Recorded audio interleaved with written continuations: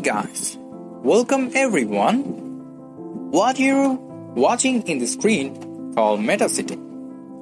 But here is a very nice story behind this. MetaCity is launched by Citizen Finance.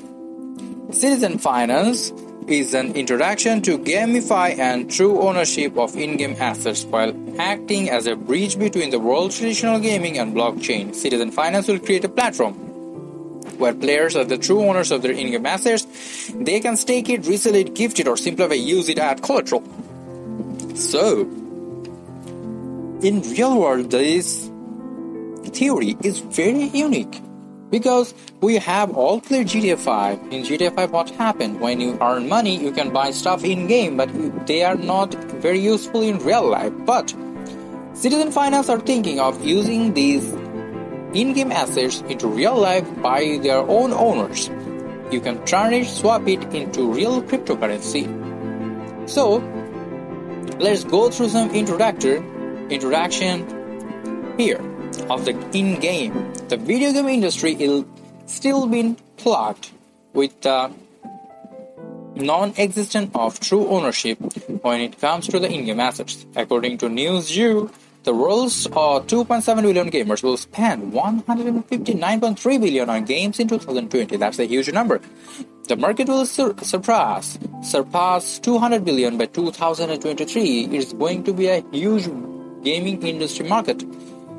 And this is coming after 87 billion was spent in 2019 by gamers to purchase in-game assets, which they have no true ownership over. Citizen Finance are trying to solve this problem.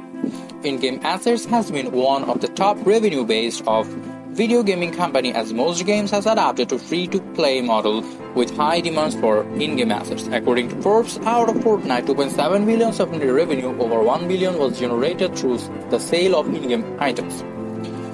Gamers are spending billions of dollars yearly to purchase in-game assets with little or no real ownership over it.